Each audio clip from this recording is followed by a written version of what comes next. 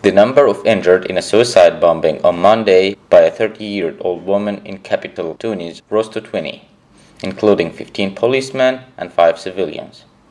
The 5 wounded civilians included 2 children.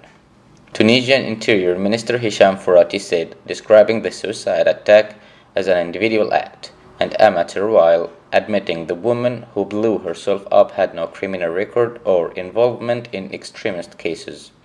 The attack took place near a fixed patrol at Bourguiba Avenue, in front of Municipal Theatre of Tunis, a busy spot lined with shops and hotels, as well as cathedral and the headquarters of the French embassy.